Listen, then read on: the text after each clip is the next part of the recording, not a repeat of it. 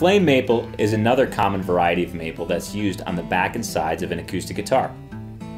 Flame maple is named flame because of its figuring, not because it was on fire. It was never on fire, and hopefully never will be. But the flame refers to the very symmetrical bands of figuring that flame maple has. Tonally, maple offers a very strong treble. Very clear and articulate string-to-string separation, very strong mid-range.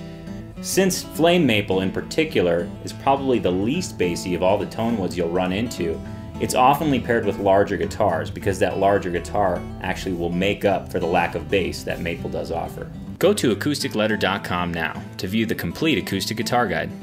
Click the button to subscribe to our YouTube channel to get more videos like this, plus guitar comparisons, demos, and our one-of-a-kind and limited run guitars from Gibson, Martin, and Taylor.